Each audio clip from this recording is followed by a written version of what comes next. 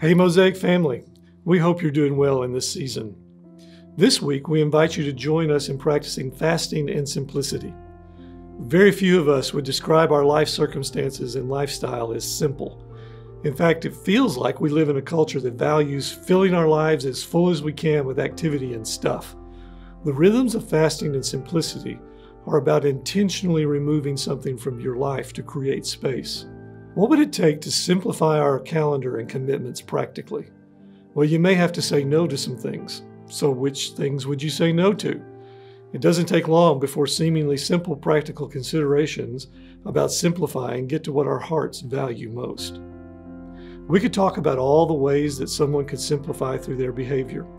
You could simplify your possessions to free up space for generosity. You could simplify your schedule to free up space for rest or to give more effectively to the commitments you make.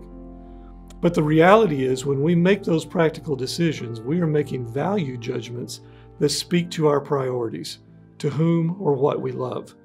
That means that simplicity is ultimately an issue of the heart.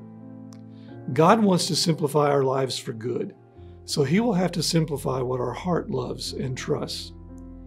If our hearts are simplified to the point of trusting and loving God and His ways, then we will have the capacity to be content, whether in times of abundance or lack.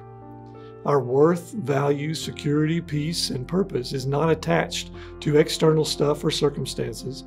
Rather, our minds, hearts, and souls are securely and simply attached to God. Jesus, the Son of God, gave up everything and became poor to the point of death on a cross to give all of His riches and glory and kingdom to us. He gave all of Himself and all He had to seek and save the lost. If you want to be more like that, more like Jesus, then the spiritual rhythm of simplicity and of heart and life will help you along the way. Hear now from the word of the Lord. Matthew 6:19-21 says, "Do not store up for yourselves treasures on earth, where moths and vermin destroy and where thieves break in and steal. But store up for yourselves treasures in heaven, where moths and vermin do not destroy, and where thieves do not break in and steal. For where your treasure is, there your heart will be also." As you consider the spiritual rhythm of simplicity this week, notice anxieties connected with lack and excess. Ask God to assess your attachment to possessions. Notice the danger of comparisons and lack of satisfaction in God.